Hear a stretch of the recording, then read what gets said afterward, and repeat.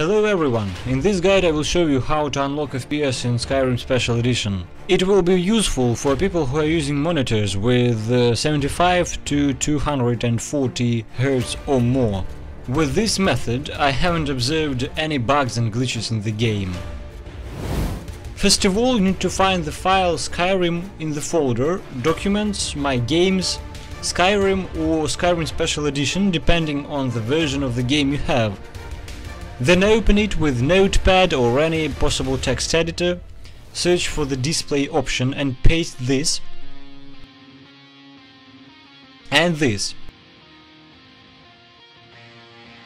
In the very end of the document, create a new setting like this and paste the command according to your monitor characteristics.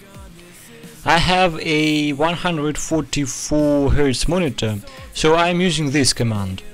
Look at the description and choose your variant, save it and close. Secondly, open this file and find this. And change the value to 0, save it and close.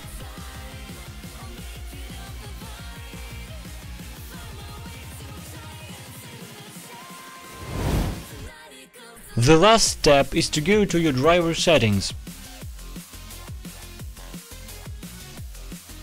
Select the Skyrim in the drop-down. Find the max frame rate and make it to 144 FPS, according to your monitor refresh rate. Also, I chose the preferred refresh rate to highest available, but I think it's not necessary. To prevent tearing the image, I would recommend to turn on the vertical synchronization. Save the settings. When you start the game and feel like it's freezing or something else, you will need to press Alt-Tab to minimize the game and again to go back to Skyrim. That's all. I hope I helped you. Write your comment down below, press like button and subscribe.